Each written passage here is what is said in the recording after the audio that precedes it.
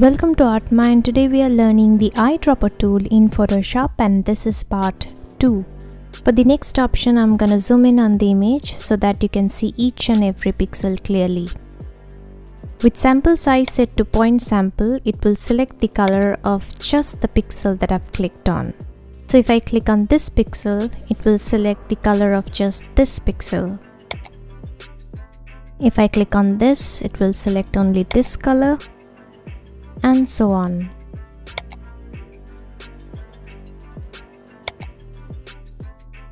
But if I increase the sample size to 3:3 average, it's gonna sample all the 3:3 pixels around the pixel that I've clicked on.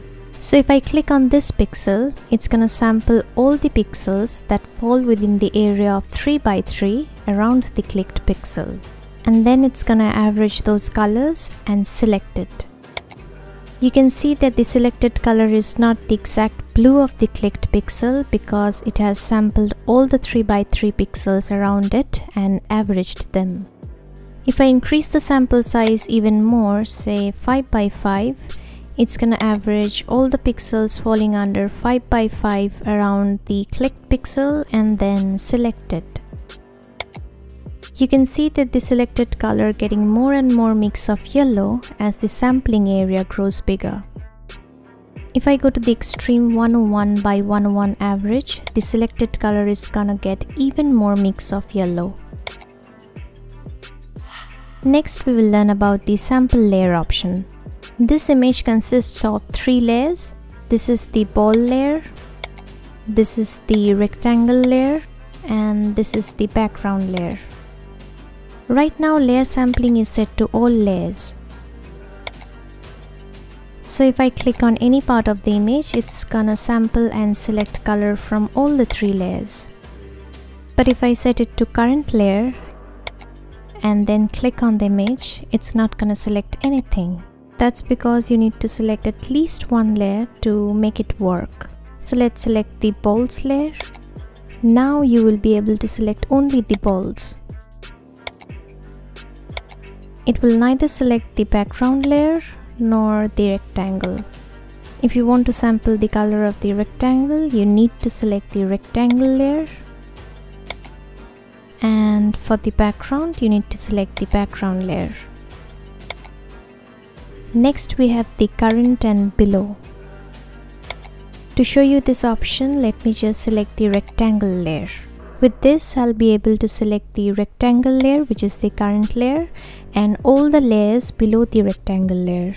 In this document, we have only one layer below the current layer, the background layer, so we will be able to select that. But it won't allow me to sample the layers above the current layer, which is the balls layer. So the current and below option basically lets you select the current layer and the layers below the current layer, but it won't select the layers above the current layer. Next is all layers, no adjustments. You don't need to worry about adjustment layers as of yet because I'm gonna cover that in another tutorial, but for this tutorial I'm just gonna use an example. I'll create an invert adjustment layer from here. This is the invert adjustment layer in the layers panel, and it does exactly what its name says. It inverts all the colors of the image. If I turn off and on the adjustment layer, you can see how it has inverted all the colors. So with all layers, no adjustments selected, if I click on this, it's not gonna select the orange color, which is due to the adjustment layer. Instead, it's gonna select the original blue color of the ball. And similarly, if I click on this, instead of selecting green, it's gonna select the original pink color of the ball. Here as well, instead of sampling and selecting the pink color, which is due to the adjustment layer, it's gonna sample and select the original green color of the rectangle. On the background as well, it's gonna select the original yellow and not the blue. Next, we have current and below with no adjustments. For this, I'll select the rectangle layer.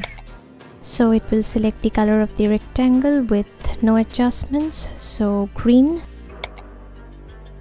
And it's also gonna select all the layers below the current layer without the adjustment, but right now we have only one layer, the background layer, so it's gonna select the original yellow color of the background layer and not the blue. But it's not gonna select anything above the current or the rectangle layer, so if we click on the balls, we get nothing. However, at this point, with the adjustment layer on, if I select all layers, it's gonna select all the colors made by the adjustment layer. So if I click on the background, it's gonna select blue. If I click on the ball, it's gonna be orange. It's gonna select green over here, and on the rectangle, it's gonna select pink. And this is all I have for this tutorial today. Make sure to check the other videos. I'll see you next time. Bye.